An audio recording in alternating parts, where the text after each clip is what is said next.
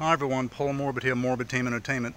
From time to time I do get some questions from some fellow filmmakers asking me, Paul, why do you shoot in 8 and 16 millimeter and not in 35 for your experimental horror films?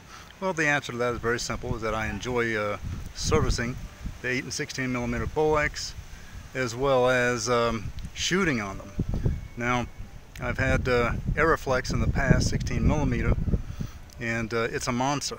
Although I've enjoy it, and it's a great, strong and sound camera, it's not the type of camera you want to walk around with in the third world.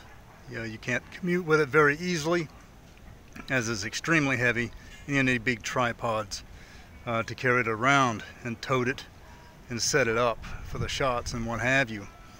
With 8 and 16 millimeter Bolex, I enjoy servicing my own cameras and setting up these shots, finding the locations, and that type of a thing. I can get exactly what I want out of these, which is why Bolex 8 and 16 are definitely prime cameras for experimental films.